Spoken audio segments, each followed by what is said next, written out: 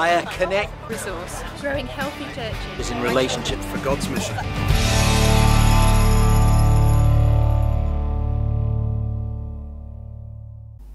Well, thanks everyone for listening in to this podcast, and I'm here with Alex Harris, and Alex is going to be our guest speaker at SCBA Leaders Day on November the 9th, and it's going to be, we're looking forward to it, Alex. Good, I'm looking forward to it as well. Thank you very much. Thanks for joining me this afternoon for a conversation with Joth. How are you doing? Very well, thank you. Yeah, no, it's really good to join you. I'm very happy to chat a little bit on podcast, videocast, and as I said, Joth, I am delighted. It's a real privilege to be invited to spend some of the day with you guys in November. So I'm hoping that I can serve you well and encourage you, and help out as best I can. So, Alex, it'd be really good just to get to know you a little bit. So let me ask you a question about yourself. If someone asked you for 3 words to describe you, what 3 words would you use? Excellent question. Unprompted. What people probably would say about me would be energetic, focused, and I hope they might say fun, perhaps. Maybe there'd be 3 that I'd go with. I might go home and ask my wife later, see what she says. Oh, well, we don't mind fun. Fun would be good. That'd be great. If you bring a bit of fun to our Leaders Day, we'll look forward to that. I'll do my best. So what's your favourite food? Favourite food? We spent, that's easy for me, we spent about 6 years living in China, so without doubt proper Chinese, not English Chinese, but proper Chinese, authentic Chinese, it leads the way by a mile. Not least, I love the food, but not least because it brings back all the memories of life there and living there and all that kind of stuff, that comes. So so Chinese food would probably lead the way. My favourite restaurant without a doubt though is a little place called Wagamama's, where it's a chain, it's all over the place, but I do like a good Wagamama's. Not least, we have a whole fleet of children, so not least because they do probably the best kids meals anywhere. So there's a little Wagamama's advert put in there. It's a good place, that place. I think you're being sponsored by them. Well, I hope for a discount. If someone from Wagamama's hears this, then just send me a note, 10% discount. Let me get a little bit deeper with you then. What's your greatest frustration in life? Yeah, so to be honest, I think it would definitely be, well, what immediately comes to mind, Josh, without doubt, is that my family aren't saved. So I come from an absolutely fantastic, brilliant family, great mum, great dad, an older brother, 2 younger sisters, like an amazing place to grow up there. I'm privileged with the family, full of love, full of discipline. I know that's not everyone's experience, but it was mine. I'm really thankful for it. But they don't know Jesus. I grew up without, I never went to church. I was about 16. I went to a wedding when I was 16. And other than that, I never went to church till I was about 21. Never stepped in a church building. Not through school, not through family, not through anything. Never encountered Jesus. Knew one teacher in my 6th form who was a Christian, but that was the only conscious relationship I had with a Christian, was that one teacher through to 21. So without doubt, the thing that really burns on my heart, that frustration, sometimes wrongly boiling over into anger at God, but certainly frustration, is, come on, Jesus, why won't your Holy Spirit just work in my mum and dad's life, in my siblings' life, and just win them to Jesus? So that without doubt, the instinctive response to that question, Joth, without doubt, the biggest frustration is just not seeing my folks, my mum and dad, those I love the most, see Jesus for all that he is. I mean, that just hangs. There's another question that hangs there then, because if you were brought up in that kind of context, that family that didn't know the Lord, how did you come to know Jesus? Good question. So I was probably about 19, 20. I was a Royal Marine in something similar to the reserves as it is now. It doesn't exist now, but it was similar to what the reserves are now. And also studying for a degree, kind of doing those 2 things in parallel. And for the first time, really, I met Christians. I met people who I was aware were Christians, and they were really good. Really good guys. Like, I loved hanging out with them. They were good friends. I enjoyed their company. But there was something, like, I remember one guy called Paul, a friend of mine called Paul, and we used to play a load of sport together, and he'd play hard, he'd hit the tackles hard.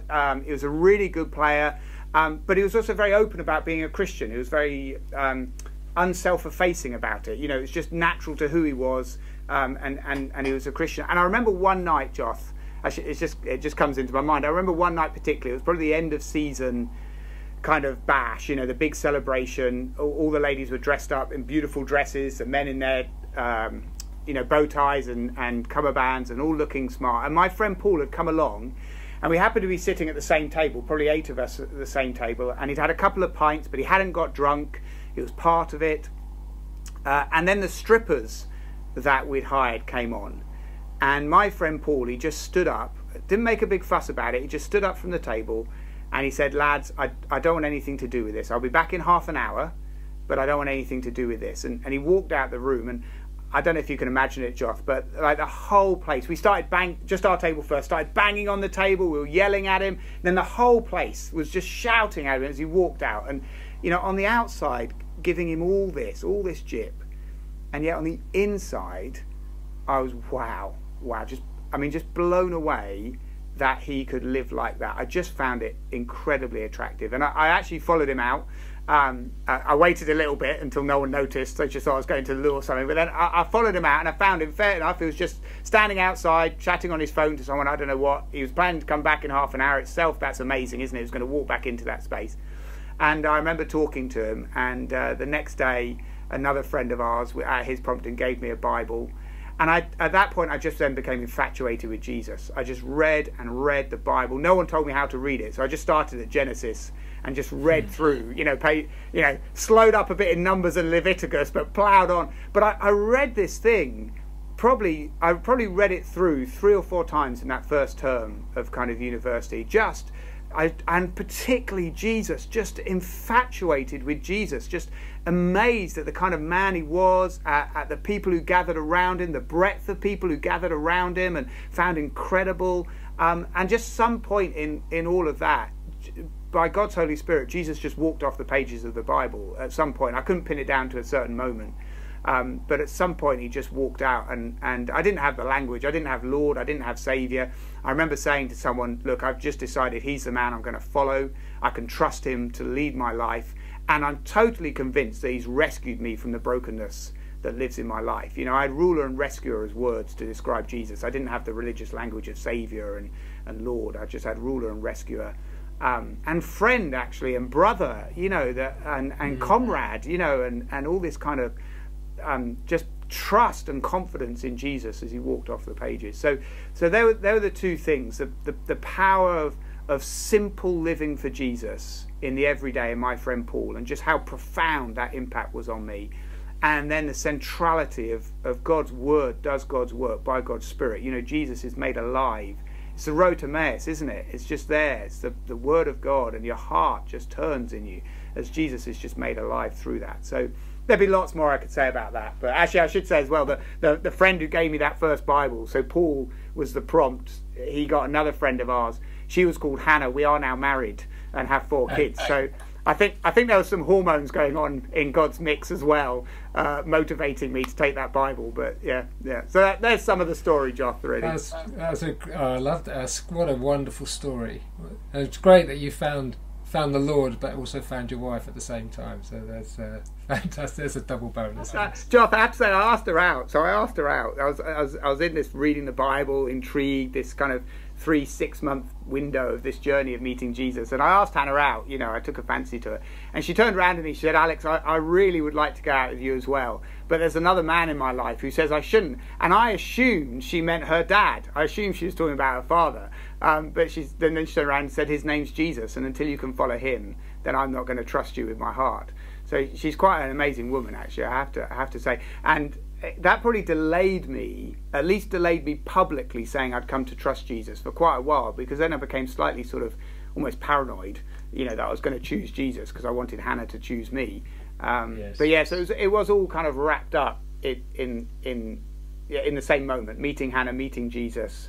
You know, it was all in God's kindness, so we're all interconnected. I was going to ask you, because I asked you what your greatest frustration was. I was going to ask you what your greatest passion was, but I kind of think I know what the answer is. But do you have another passion other than Jesus and Hannah? What would be your third? No, I love Jesus. I love Hannah. I love the boys. I love family. We happen to have 4 boys, but our kids. I love all of that. I love training working dogs. So we have a little spaniel called Buddy. So I really enjoy kind of training dogs to kind of do a bit of work. I've explored and taking on dogs for a year or so, and then they go on to become assistance dogs or something like that. So you put the basic training work in and that kind of stuff. So I love that. I love running. I actually had about 10 years where I couldn't run because of a major issue with my leg, and I had surgery about 18 months ago now, which seems to have, almost in the miraculous category to me, seems to have rectified that. But I like good TV as well, Joth. I don't think it's good just to switch your head off when you watch, but I love really thought-provoking series, fictional stuff. But I love the stuff that just really engages you. So these things, I'm going to mention a couple. They won't be everyone's cup of tea, and some people as Christians wouldn't choose to watch them. But more recently, The Handmaid's Tale. So Margaret Atwood, is that right? I forget her surname properly now, but the book is amazing, but it's just been made into a series. There's a lot of thought-provoking stuff in that. I love The West Wing. I'd revisit The West Wing anytime. Good old Jed Bartlet and his gang. Stuff like that just is a little bit more. There's a bit of meat on the bones, and I love that kind of good TV. I'm quite passionate about that as well. So there's some 3rd, 4th, and 5th place stuff as well. I was fascinated with the dogs. What are you training the dogs for?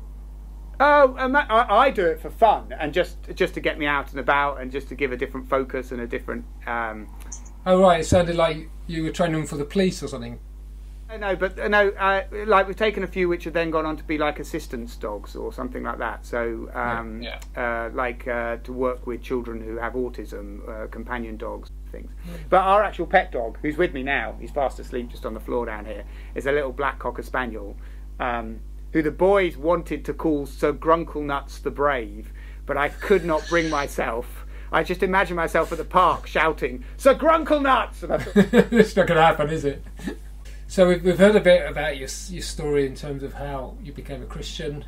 How long have you been in ministry, in terms of church ministry? It's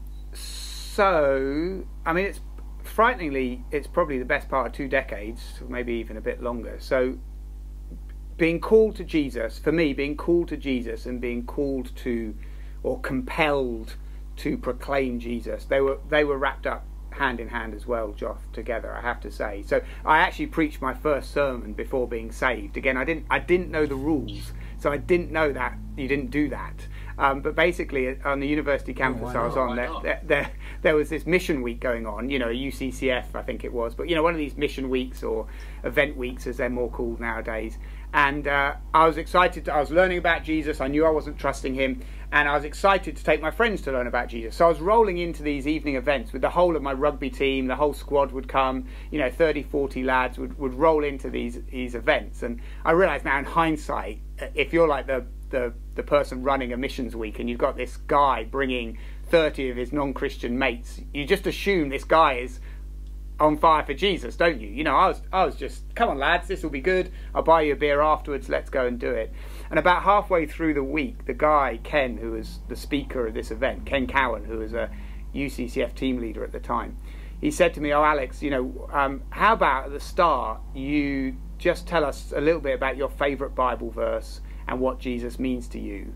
I'll do the proper sermon, Alex, but you speak for 10 minutes about the favourite Bible verse and what you..." And I was like, yeah, I can do that. And so I remember standing up to do it. All my rugby mates are there, the hall's full of people, whatever, and Ken's sitting on the front row.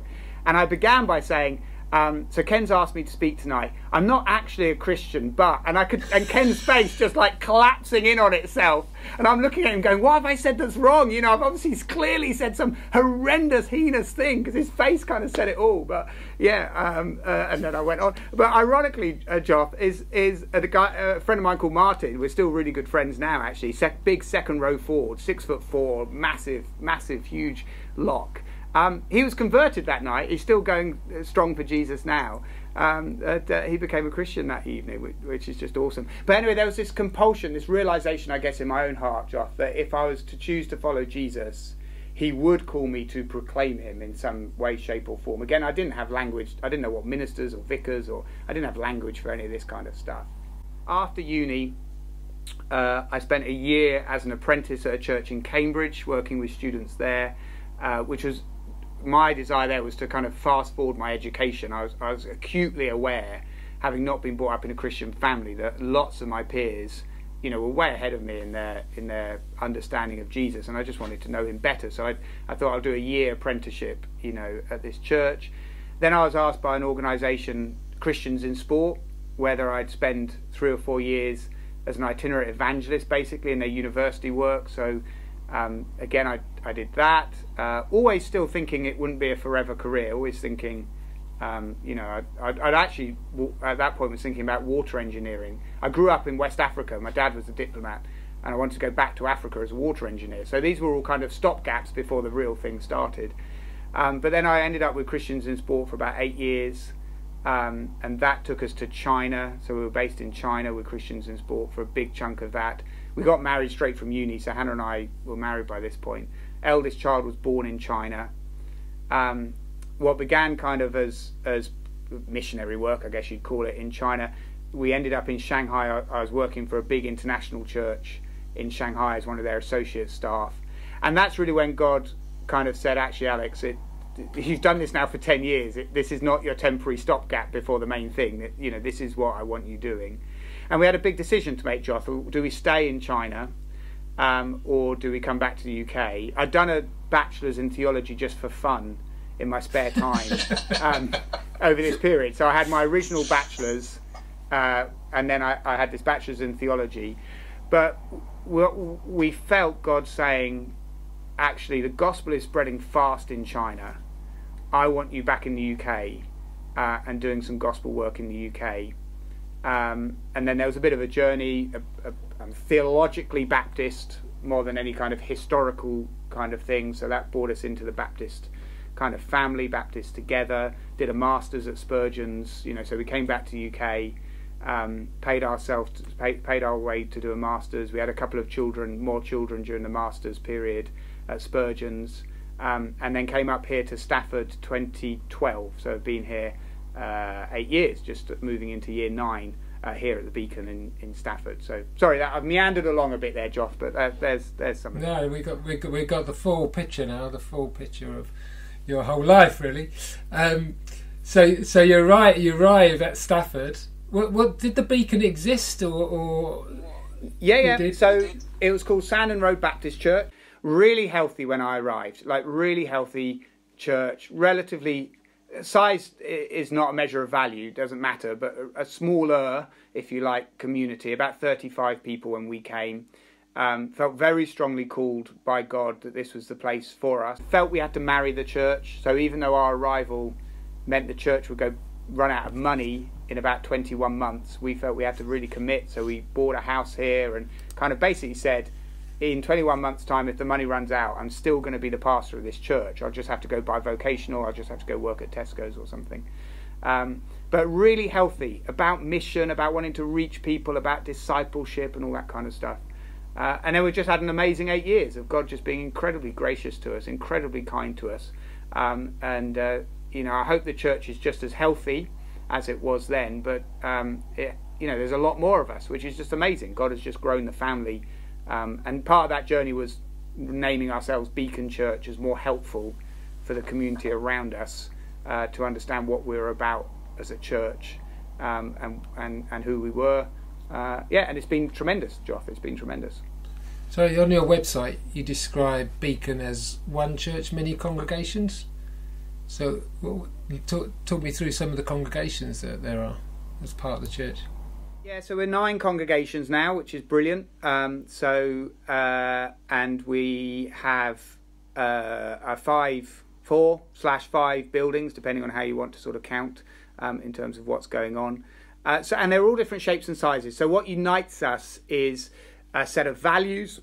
Who we are is this is who God is making us. This is who we are, identity, a set of values. And then we really want to just release people to go and reach people who don't know Jesus, grow as disciples and catalyse congregations for them to flourish in and grow in. And we try and keep congregations small. We talk about 100 max principle, so never more than about 100 adults, often quite a bit smaller. We want them to be small enough to care but big enough to dare. That's one of our little mottos, that there's a smallness to them for the intimacy, the love, the compassion, the togetherness that's needed. Small enough to care but big enough, or at least confident enough, to dare, to take risks in mission, to take risks to reach people, supported, especially the smaller ones, can do things which they could have never imagined because they're part of the wider family, the Beacon family. So tour on new housing estates. We've had the privilege of buying houses, big houses on brand new housing estates, and moving an evangelist in and starting a church from scratch within the developing community. One's called Pub Church. We actually were back in physical space for Pub Church last night. We call it Spiritual Cafe. The pub is really big into clairvoyancy, really big into kind of Ouija boards. So we do Spiritual Cafe. And, we say, actually, there is a God who knows your future. There is a God who's going to walk and journey alongside you. And you meet him in Jesus. So let us show you him in the Bible. Let us sing songs about this God. Let us pray for you and see if he'll come and heal your situation. And, we had a huge turnout last night in terms of, what God was doing, about people who had never come near anything related to church but are deeply drawn to Jesus. So that's in a pub. One speaks Chinese. One is for those who have Chinese as their mother language. A couple look like more traditional or classic church expressions on a Sunday morning. So all sorts of different shapes and sizes. And we're saying, let's reach people for Jesus. Let's grow as disciples. Let's catalyse new churches, new congregations for people to grow in. And I believe no church is actually a church. I don't believe the Bible tells us to plant churches.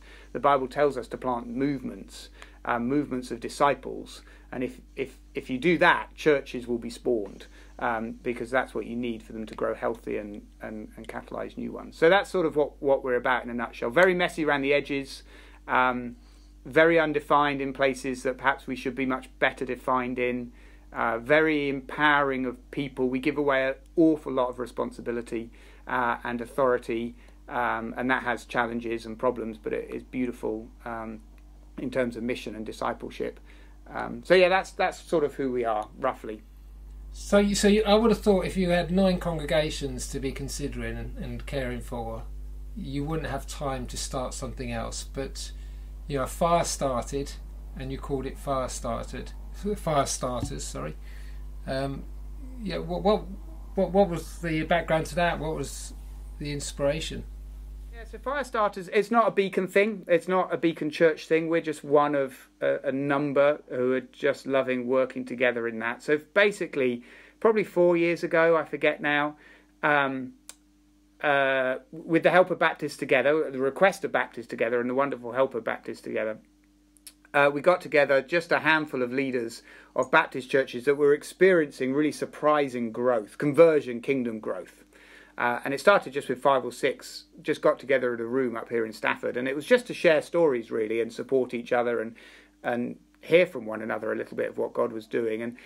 And then about 6 months later, we did it again, but we said, why don't we gather some of our emerging leaders? So probably that was a room full of 40 or 50 people gathered. Again, only from about 8 or 9 churches. Most of those churches growing pretty fast, and just bringing some of our younger leaders together for a couple of days. And what happened very organically, no one planned it. I certainly didn't plan it. It wasn't in my mind. And again, with the strong prompting of Baptists Together, who, by the way, I just think I love being part of the Baptist family. I just think it's absolutely awesome for mission. I love our regional association set up. I love our regional ministers. Lynn Green, she's just amazing. I'm a huge, huge fan of the network, the family we call Baptists Together. But with their prompting, they said, look, would you just host a couple of conversations around the country where 2 or 3 or 4 of these faster growing churches just tell their story of what God is doing in our Baptist family. One of the things we're not so good at as Baptists is we're not so good at telling the whole story. We're very good at like, woe is me, times are tough, isn't it difficult? We're not so, which is true. We're not so good at telling the equally true story of, wow, God is at work in our family. We don't have to look at other tribes. Actually, within our own Baptist Together family, God is at work in unusual ways. And so we started just hosting these very simple conversations where some stories were told, some questions were asked, some discussions were had, some prayers were said. And out of that came the Firestarter network. And what we're praying for, our prayer goal, no one's paid, no one's got a job, it's not a charity, it's not registered, it's just this thing that we're doing. But our prayer is that 100 Baptist Together churches would see twice the number of baptisms in the year after as the 5 years before one of these conversations. And we've been praying that for about 2 years, and we know of 73 churches now that have come to a Firestarter conversation, and off the back of the year following, they've seen twice as many baptisms as the 5 years prior to that moment. It's very organic, it's very relational, it's very much about connecting people together and letting Holy Spirit do his work through them. It's not about having answers to questions, it is about having learnt lessons and telling stories and just encouraging each other that God is at work. And there's some principles we've learned, which we might unpack in a moment if you want to ask about the day in November. But there's some principles we've learned. But it's softer than that in a sense. Cheers, Alex. That's really good to hear that. And great to hear 73 churches seeing conversions and baptisms in that way. So you're going to join us on the 9th of November, which we're looking forward to, and you're going to bring some of your energy and some of your fun to that day, I'm sure. We're going to be virtual, but it's going to be great to see you regardless. But are you able to give us a bit of a taster of what you think you might be sharing with us? You don't have to say too much at this point, but just enough to whet our appetites. I think so. I mean, I've prayed about this, and you and I, Joth, have had a little chat about this, and I've said I'll run some more material past you, really, because my heart is just to serve in the best possible way your leaders, in terms of whatever is helpful. And I'm not going to claim to come with answers. I want to be absolutely clear that there's no, I'm not coming with any answers, but I hope some encouragement, hope some good things to think about. So I want to get us in the Bible, Joth. So number one, I'll definitely get us in the Bible. God's word does God's work through God's Spirit. So I'm praying hard in terms of that particular word that he might want to bring. So there's definitely that. The second thing, though, Joth, is I do want to bring those principles. There's 7 recurring themes from these fast-growing churches that they all have, and yet are a little bit unique to growing churches. They're not found in others, but they are consistently found in these 7. So there's some collective wisdom that I'll be sharing from these faster-growing churches. There's 7 principles that I think are well worth reflecting on and pondering for every church, just to seek what God might be saying through them. So secondly, I'll bring those 7 principles. And thirdly, at your request, but I think this is important, I will just share much more personally some of my own journey through COVID, how I've experienced that as a leader, and I found it incredibly difficult. I'll be open enough to say I've never been someone who's found my mental or emotional well-being challenged. I have over this last 6 months. I found that quite difficult, the realisation of that. So there are some of my own journeys over COVID I'd like to just share and reflect on. But also within that, to look beyond COVID and say, actually, we need to start just talking about what church looks like post-COVID. And have we learnt the things that God would want us to learn through this, about how we can be more effective for his kingdom? Again, I'm not going to say I have any answers at all, but I would hope I could start to provoke some more conversations. There'll be one voice in the conversation of what are the lessons we need to learn through COVID. So 3 things. A word from the Bible, essential. We're not Christians if we don't gather around his word and under his word. Secondly, those 7 principles collectively learned through the fast-growing churches of Firestarter. And thirdly, some reflections off the COVID experience. Alex, it sounds really great. I'm sure many will be looking forward to hearing more about that and finding out what those 7 principles are. So we won't tell them yet. They'll have to turn up to find out. Alex, thanks for sharing your story. It's great to hear what God has done in your life. Great to hear how God is continuing to do great things through your ministry, but others that you're working alongside and other congregations through Firestarters as well. Fantastic to hear that. Good to hear about what your loves, your joys are, what your passions are, and a bit about your frustrations as well, and get to know you a little bit. And we'll look forward on the 9th of learning a little bit more about you, but also what God is doing through you and what God has placed on your heart to share with us on that occasion. So bless you. Thanks so much for your time, and thanks for all the preparation you're going to put into this, ready for the day. My absolute pleasure, Joth. Really is. Inspire, connect resource, growing healthy churches is in relationship for God's mission.